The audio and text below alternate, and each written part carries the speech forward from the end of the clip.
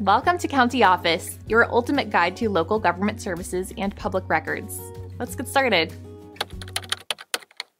What ATF Form for SBR?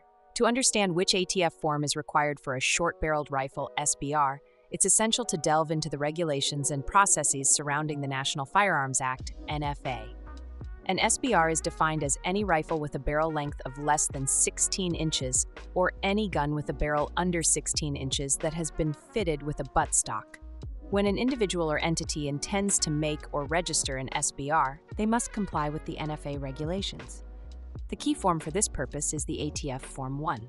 ATF Form 1. The ATF Form 1, also known as Form 5320.1, is the application used to make and register an NFA firearm, such as an SBR, for individuals or entities that do not hold a federal firearms license, FFL.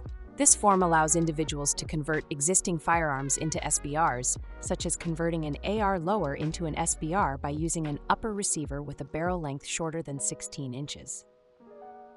Process and requirements.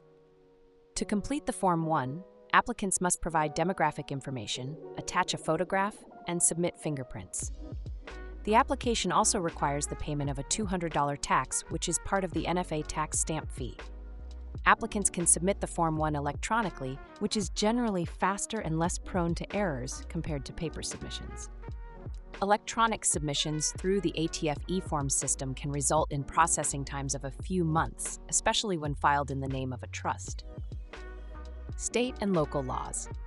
It is crucial to verify that SBRs are legal in your state and local jurisdiction before submitting the Form 1. Certain states and local areas have specific restrictions or prohibitions on SBRs. Additional considerations.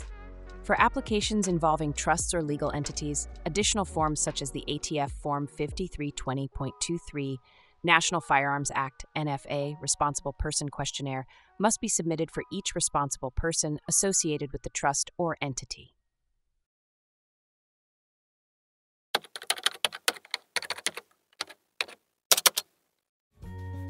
To learn more, check out these links, which you can click in the description below. And feel free to comment your questions. We're here to help.